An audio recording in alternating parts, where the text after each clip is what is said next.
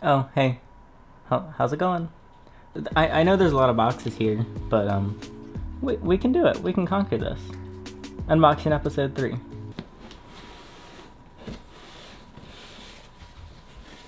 So in the first episode, we unboxed 7 animals.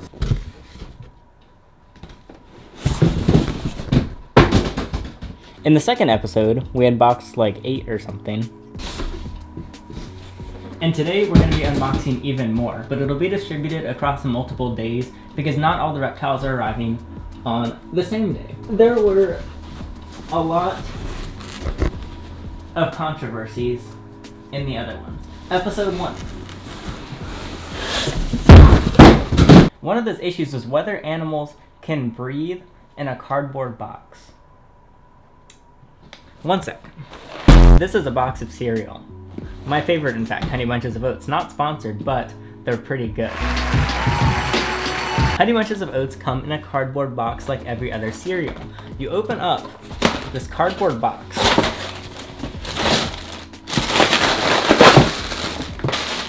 This is a bag. Why is there a bag inside this cardboard box? Because you don't want your cereal to be stale. In order to avoid having stale cereal, that's good. You put it in a bag because cardboard is not airtight. What makes cereal stale? Oxygen. What gets inside a cardboard box? Oxygen. What do animals need? What do animals need to stay alive? Oxygen. This plastic bag is here. That was a little aggressive. This plastic bag is here to keep the oxygen out of the cardboard box. Therefore, what I'm saying is all of these boxes have no problem getting oxygen. Because they're made of cardboard. This is a very long way of saying that animals can breathe in cardboard boxes and styrofoam because they're both breathable materials which both allow oxygen to get through the surface. Therefore, none of the animals suffocate on the way. Thank you for your concern. That was the stupidest question I've seen in a long time. Let's get started unboxing.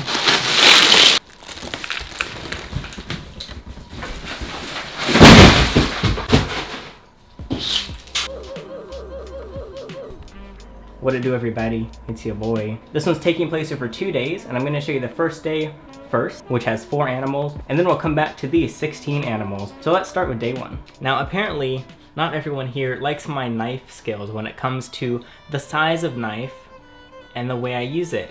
And in other words, cutting towards myself.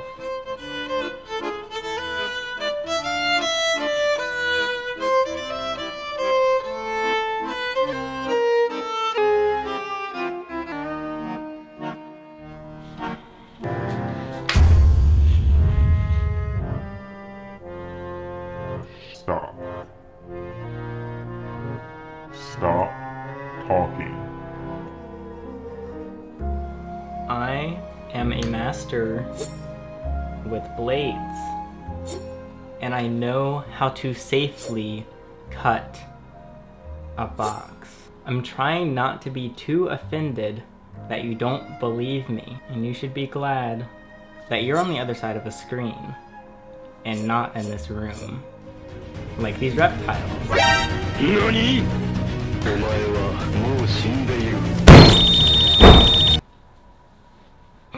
Or these reptiles. No, I don't have a replacement for you. I'm not gonna break that one.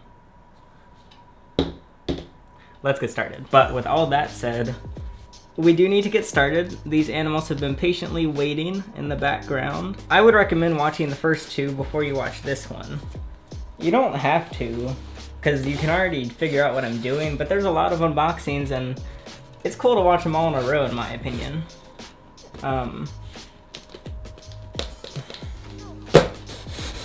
My usual spiel at the beginning, Emerald Scales is a company that takes in almost any animal from anywhere in the USA. We rehabilitate it, we help rehome it, and we do what it needs to become happy and healthy. From there, we get them delivered to us. It's cared for, and then once it's ready, it goes up on our site, emeraldscales.com. From here, they're available for sale to any credible reptile keeper. And basically, you can purchase any animal that you're interested in, and then we verify you to make sure you're truly ready for that animal, and we ship it off to your house. Now, in order to keep up with demand for happy, healthy reptiles, because it seems to be hard to find good sellers, we are starting to breed certain animals. The first for sale now is axolotls, and we've been breeding. I'm going to do a full video on that, but if you're interested, you can check out the site and see the axolotls available. We have 15 available from the start. Half of those sold out on the first day, so there might not be any left at the time of watching this, but these are going to be some other things we're going to have. Like this juvenile ball python. They also left a note. They knew this was going to be in an unboxing video. They printed their own advertisement for the video. Reptile Club. Interested? Group me. Seeking prospective members and leaders. I don't know what this is. And this is probably stolen image. Anyway, this is Spinny, the spider ball python. I took her in from a previous owner struggling to feed her back in May. Be cautious, she has bitten herself while eating, or striking, even for frozen thawed prey. I don't know if I can open this with a sword. So spider ball pythons are probably the most controversial snake morph in general. They're known for neurological issues, according to some people like me, which you can see in a video I did on spider ball pythons. And we're kind of wary taking them in because we don't want to actually sell them on Emerald Scales, because it looks like we're promoting the sale, it looks like we're profiting off of them, which is why I'm setting up a new site just for spider ball pythons and other animals with neurological disorders. And all of that money would get funneled into basically increasing the awareness about spider ball pythons. This will be through videos, advertisements, stuff like that. That's where the money for the sale of spider ball pythons will go. And this is the third one that we've gotten so far. He looks no different. A lot of people say that it's extremely rare to find a super bad wobble, but so far it's just constant videos and constant photos and constant individual species here with the exact issues that you see, like corkscrewing, wobbling, and he has a very bad corkscrew. My spider ball python, as they said with theirs, is so bad that it ends up biting itself when it eats. Stuff like this cannot be bred out. Even the experts that support the spider ball python agree that it cannot be disconnected from the gene. The wobble and the corkscrew and everything, even if it's barely there, it's always going to be there if there's a spider ball python. There's also a long list of other animals with these issues. Anything with spinner or bee also has spider in it, and other animals like the champagne ball python and a lot of others have similar issues. But here's another prime example. So isn't that great to see? Not really, but if there is going to be a bad one, I'm glad we're the ones that can get it so that we can just keep promoting how much they suck. Next up, let's go to this big one. This is a lizard. It'll be one of the largest lizards, maybe the largest lizard we've ever gotten. Oh wait, I cut away from myself, hold on. Let me make sure my heart's like right there. This is not very sharp. This is from Amazon. And as much as I love Papa Jeff Bezos, his swords could use some sharpening. This one is coming from Maryland. Oh yeah, look at that. We got more essays. Last time some people used their homework as padding, and I review their schoolwork. Let's see how you did. This is for English. Oh my god. I don't know who graded this, but they said disgusting, boring, too descriptive, no substance. You are objectively wrong. I'm gonna check every piece of paper. I forgot there was an animal in here. Apparently he was in a very bad... Apparently he's in a bad mood. Maybe he'll want some cereal. Also, I'm gonna put this somewhere else. Oh my. He is large. I am spooked. I don't know how to get him out. Oh my god. We did it.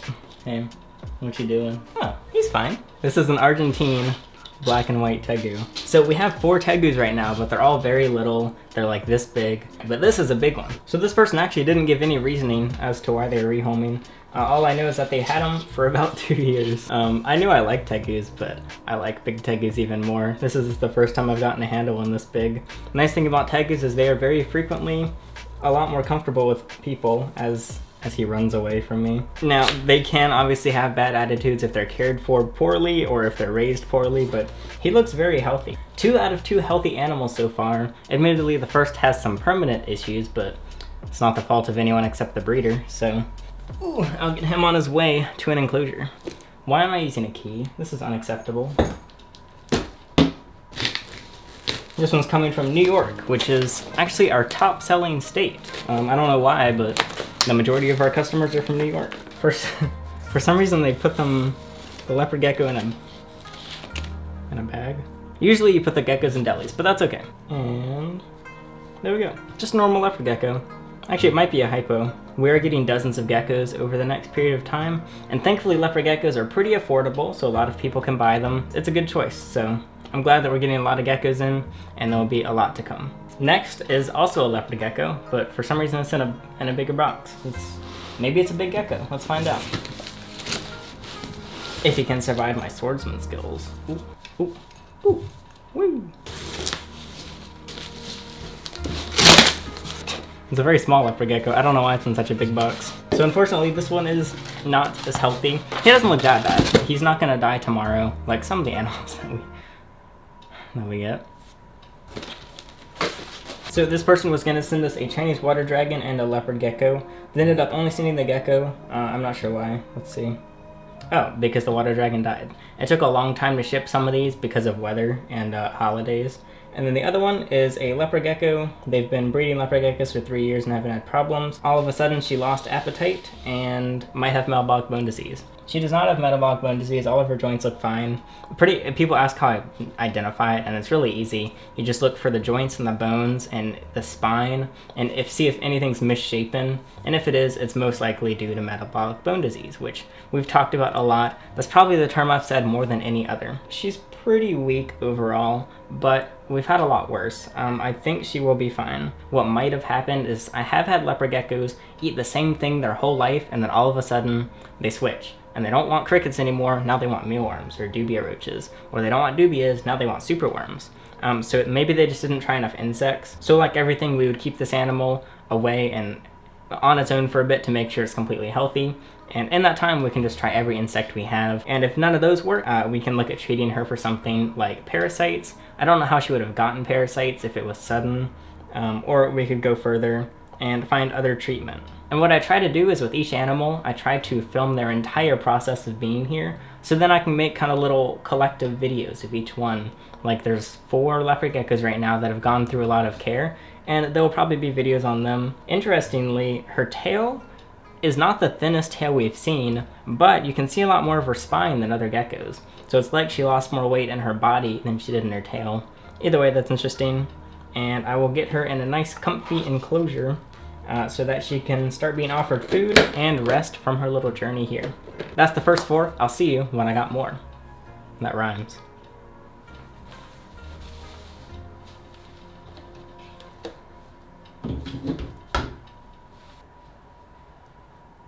We're back. It's time for day 2 of unboxing. And these are generally my favorite days to look forward to because it's really fun to shoot and edit and do every part of this. But this is a stressful one. This is a large box. This is a small box. This is a really big box. There's a lot of boxes. Let's hold the big box so that you watch more of the video, which you could just scrub through and look for the big box, but that's no fun. Wait till the big box actually comes so you can see what's in the big box. There's a big box here. Let's continue where we left off, and I need a bigger table. I'm gonna just start at random. Just kidding, I'm gonna start with this box because there's 3 animals in. So the 4 other animals that I unboxed are doing quite well. And I've shipped off a handful since then, so we should have space. Where is my knife? Just kidding, still not using a knife. This box here has 3 animals, one of which is one that I don't think we've ever gotten. The other of which is one that I'm not a big fan of, and the last one is another animal. Let's start. I have official word on the waiting list of sending animals to Emerald Scales. And the waiting list goes through February right now, so it's the middle of January. but there are so many people that it's backed up quite a bit. Now the question is, why do so many people have to rehome animals? There's tons of reasons people have to. So starting off, this is a little Western hognose. It's pretty cool. It does not look like a normal. I'm not great with hognose morphs, and personally, I'm not a great hognose fan. That's because I am allergic to their saliva. So it's not a severe allergy. I don't have to go to the hospital, but I have been bit by a hognose before, and it kind of knocked me out a bit. It actually chewed on me in a video, and then after finishing that video, I got so dizzy and my head was hurting so much and I got nauseous and I had to lie down for a few hours because I literally just couldn't move around. So that was an interesting experience. I was ready to go to the doctor if I had to, but basically I can't handle hognose snakes. They're not all gonna be nippy, but the ones that we got before were super nippy and just love to chew on you, which seems somewhat common with them. So basically what I'm saying is I'm gonna keep this in the deli cup. So hognoses are very cool, and that one is very pretty. And they're much more fun as adults. Well, okay, maybe not fun. They look a lot cooler as adults. Next up, the other two do not have any saliva that'll hurt me. I also have reaction to Savannah monitor saliva, so that's fun. I just get itchy with that though. And this, oh, okay. Hello. This is one of the few boas that we've gotten. We don't get many boas, and specifically, I need to look on the box to see what kind of boa. It's a Longicoa boa? I've never seen that name before, but whatever it is, that's what it is. This is a very healthy young boa. I can go ahead and sex it. So sexing boas like this is really easy. You just feel near their cloaca, run your finger down and see if you feel any little pops. I'm not feeling any pops here, so I'm pretty sure this is a young female. And assuming this is like a BCI or a BCC, which is a boa constrictor or boa constrictor imperator, or I guess now they're BI and BC, but whatever. I'm assuming it's gonna get a similar size, which would be like 5 to 8 feet for a female, so that's cool, and they're super strong. Not the strongest I felt, that would probably be our Burmese python, but the amount of strength just in his tail is kind of ridiculous. It also has a great temperament. Although boas often do have good temperaments, we've gotten some that are just super angry. There was an adult male that just hated me, and he would try and bite me at any chance he got. Ironically, getting bit by big boas is a lot less scary than getting bit by like little snakes. I don't know why, but honestly, I kind of prefer it. And it barely even bled. It healed up in like 2 days. This one is one that we get a little more often. Ooh, wow, but it's a cool morph. This is a pastel calico ball python. I've never seen a pastel calico in person. I'm not big on morphs. I'm just fine with normals for the most part, and often I don't really seek out certain morphs or anything. I'll just find them that looks cool. Especially since we don't breed snakes, it's easy to just be satisfied with something that isn't even necessarily worth that much. But this pastel calico is admittedly really cool. It's got completely pitch black spots, and then they're surrounded by the brightest yellow I've ever seen on a ball python, other than a straight albino. But straight albinos kind of bore me. This is a lot more interesting. I am quite a fan. It also has completely white spots. I think that's why it's looking so cool, is because there's pitch black, there's pure white, and then there's those super bright yellows in between, and they look extremely healthy. So this person said that she went to the vet because she kept opening her mouth, and that was it. Nothing wrong, she just opened her mouth, and then the vets put her on antibiotics, probably Tazosef. Okay, but her reason for rehoming is she got it from her friend and she's not interested in ball pythons. So it looks like they're all healthy, even if she for some reason got 10 Tazosef injections. I don't know why. I am assuming it's Tazosef, but I would bet my money that it was. But I'm glad she looks really good. Even if she was hopped up with an unnecessary drug, that was probably doing more harm than good, but I'll get into that in a different video. If you're wondering, I make a huge mess in these videos, and I hate cleaning them up, as you can see from Exhibit A. I'm gonna speed through these 2 boxes, and then I'll do the big box.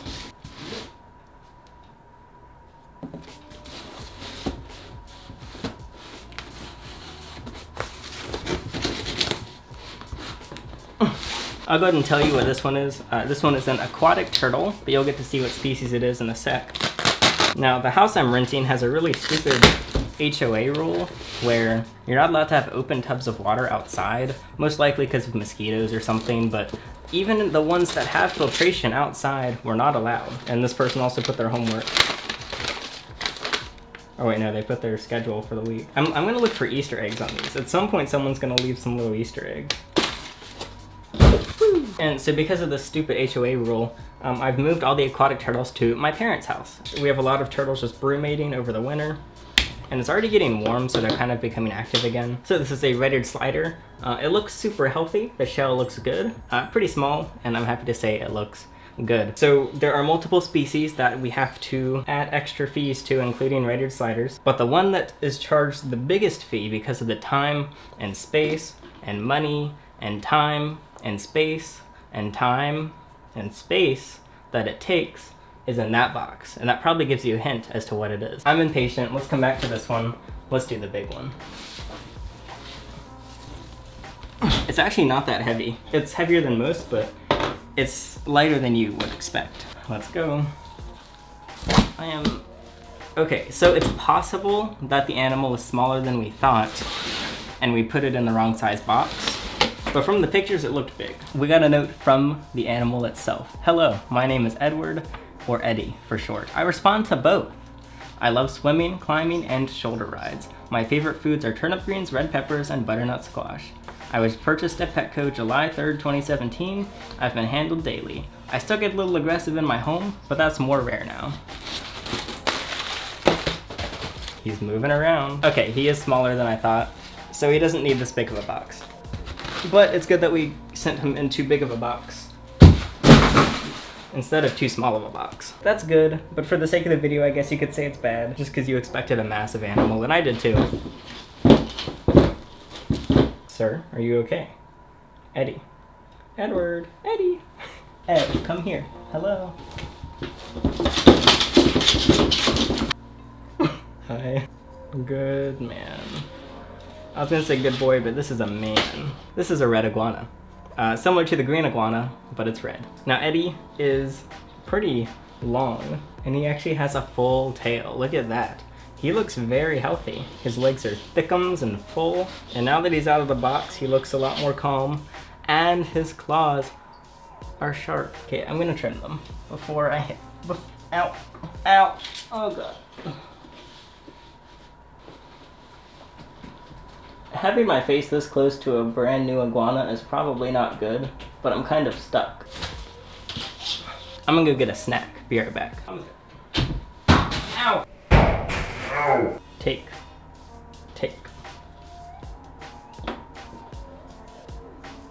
He doesn't want any food right now, but I'm sure he'll just adjust for a few minutes and then start eating. Iguanas are one that we can very rarely take because they are huge and need so much space. He's cool and he's healthy, which means that he shouldn't take too long compared to others.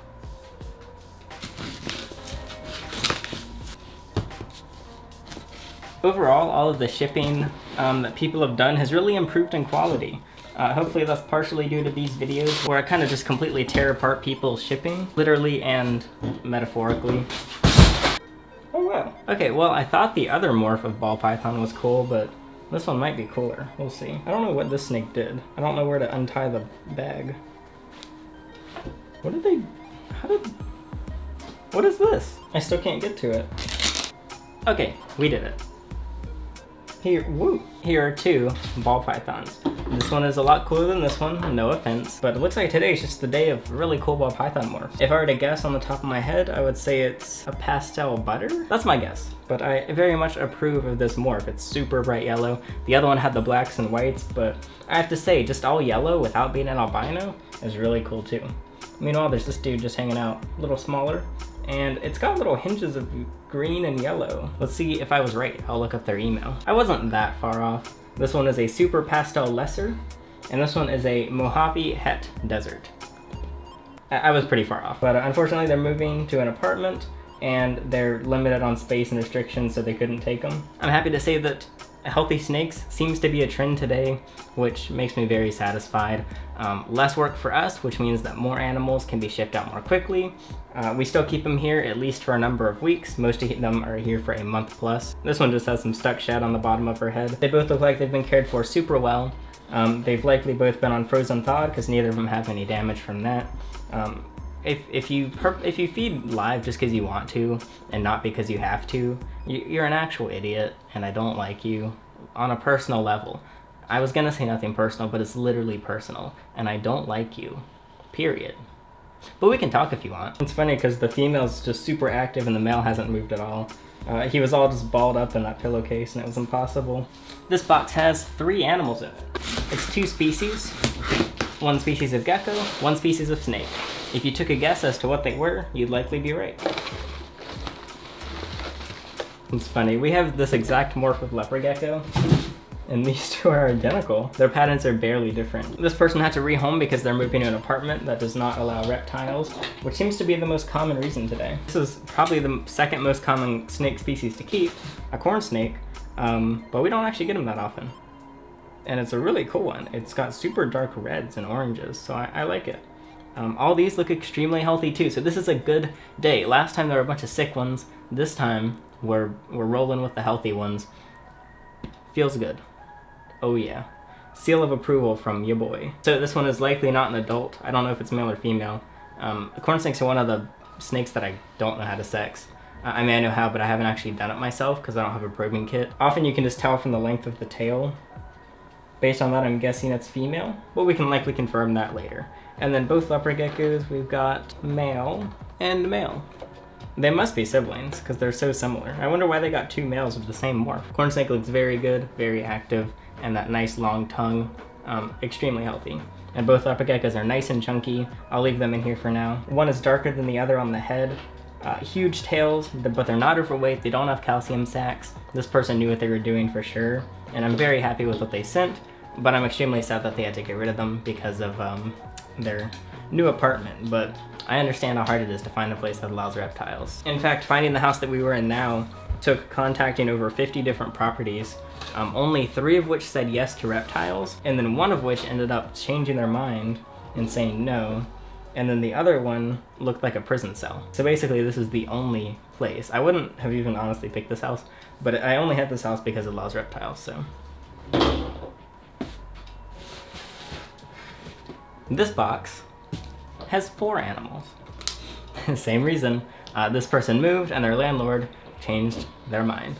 So I guess shout out to our landlord for going against the grain and allowing reptiles. Because even the turtle problem is not the fault of the landlord. They're fine with it. It's just HOA. This leopard gecko looks very similar to the others. Super healthy. Had a little bathroom break on the way. This leopard gecko looks like a Max Snow or something. This one's a shrimper albino, I think. And this one's in a Cool Whip cup because we didn't send enough delis. Oh wow, that one's cool. I'm gonna take a risk and put the leopard gecko on the table. They often walk off the table with no regard of the fact that they are on a table. So I'll keep a close eye. I forgot what this 4th animal was. I think it's a snake. Ah, it's not a snake. It's a bearded dragon. Just a normal bearded dragon. Super light colors and looks healthy as well. All 3 leopard geckos look beautiful, and they're a cool assortment of morphs. Like if I were to have 3 leopard geckos, I'd be very happy with this lineup. I'm sad that their landlord is a big dum-dum, but yeah. They were thinking the bearded dragon had metabolic bone disease, but I don't see anything. It looks good. Its tail's a little curved, but it's like barely curved. It's really super mild and nothing to worry about. Don't do it. I see you. He's thinking about it. And by that I mean he's not thinking about anything. Back in the Cool Whip cup, my guy. Let's conquer this one. They got a lot of hair in the tape. Admittedly, I've gotten cat hair in the tape while shipping before, so I think that's dog hair. Let's see if this rehoming reason is due to a landlord. I thought it was going to be a joke, but due to new housing, I have to rehome them. This isn't usually the reason. Normally the reason is like relationship where a person won't allow animal, or they got a new job, or either they have a bunch of time taken away, or maybe they're not making enough now to sustain the animal. But no, in this one, everyone's just moving. So I guess January is the year of moving or something. I mean, month of moving. A lot of people are like off to college, but I don't know when the college semester starts. But I know of a lot of people that just sneak their animals in their dorm and like keep them in a tub, like a nice tub, and then just slide the tub under the bed when it gets checked. So not that I'm condoning it, but hey, why not? I guess that's condoning it. I don't know. Yoink. Ooh, wow. Today is not only the day of stupid landlords, but it's also the day of very orange and yellow animals. This is a very pretty bearded dragon. Let me move the katana and see how speedy he is. Not that fast. He's extremely active. He's still nice and warm from the heat pack. They did a good job taping the pack on to make sure it does not fall. They used duct tape actually, and it almost came off. It started. Duct tape does not stick that well to styrofoam, so it's better to wrap tape all the way around the piece of styrofoam, but not too bad. So statistically speaking, based on the other openings today, the 3 final boxes represent 3 final stupid landlords. Let's see if I'm right. What do they think is gonna happen? Do they know what dogs and cats do? Okay, so this one is a different reason. This is probably a worse reason. This ball python has not eaten in a while, but from the pictures it doesn't look awful. This animal may be sick, but I'm still using my sick katana. I almost cut my hand there. You might have, maybe you saw that. Yeah. Don't worry, there's still 2 more boxes for me to gravely hurt myself. This one smells weird, and the heat pack fell. I was a little anxious on this one because the box just smelled bad, and I was kind of scared we'd have a dead on arrival. But nope, it's alive. Quite pretty. It's so many yellow and white snakes today. Frick. Okay. Before I said that I didn't like albinos that much because they're a lot more, like, less interesting to me than the other morph. This is a really cool animal. It has, like, white as the main color and yellow as the accents. Also, those bright red eyes. Now, you can probably tell this is an underweight snake. It also has some damage on the back of its scales. Yeah, it's underweight. They've had it for over a year, and it definitely lost weight faster than most do because it's only been off for, I think, a month and a half. So they tried different things. I think they tried live. I think they tried assist feeding. We do have more resources that we can use thanks to just learning over the years. Very worst case scenario, if it gets super bad, we can syringe feed. But before then, we can try assist feeding. And the first thing we do is simply try offering frozen thawed, because sometimes that works. Other times we'll try live, and then we try assist. And then if it gets worse, we try force feeding. If it's strong enough. If it's not strong enough, we do syringe feeding and then try and figure out the reason that it's not eating. Sometimes that's husbandry, but the health of the snake looks really good other than weight. It doesn't look dehydrated. The eye caps are a little wrinkly. There's no shed on them now, but you can sometimes tell when there's been shed stuck on the eye before. It does look like it's had stuck shed in the past, but it doesn't now, and it looks good. It has energy. It's not too strong. It's obviously weak, but it can hold itself up. It can move around just fine. It's pretty quick, so most likely this ball python's gonna be just fine. And the snake from the past video is still just hanging in there and chilling and enjoying some syringe feeding. 2 more boxes, and that'll be the end of episode 3. And yes, this is a series. I feel like making 3 parts officially makes it a series. So what have you people done? Apparently you like these. Got a nice little tiny box. I think this is the only tiny box today. This is a 7-inch box. So I think this, these aren't the heat packs that we sell. I don't recognize this brand of heat pack. There's 2 lines and they're thinner. I'm guessing it's dead.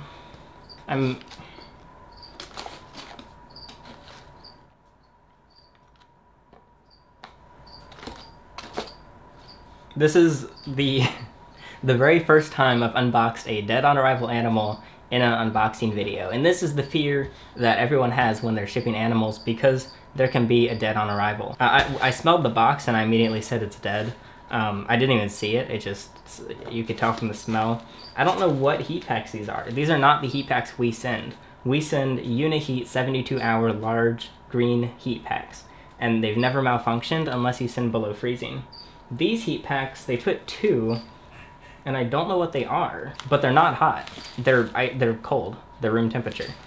That's why I was really confused when I opened it, because they're not working. They might have opened the heat pack early and then realized that they weren't supposed to open it yet, and then they were like, okay, I gotta get more heat packs. So then they got these, but these are not Uniheat. And normally when people do that, they tell us and we send them a new heat pack of the exact one that you should use. This is not the one that you're supposed to buy. I will take a close look at this gecko. Now, honestly, it doesn't look that unhealthy. It's actually upside down in the deli.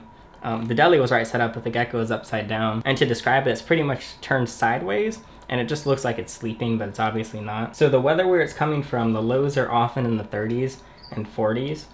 We always wait for a day that's at least 40, but even if it was 40, it's only going to survive if the right supplies is used. So sadly, this is a case of incorrect packaging. It's not, I'm trying to think of how many dead on arrivals we've had.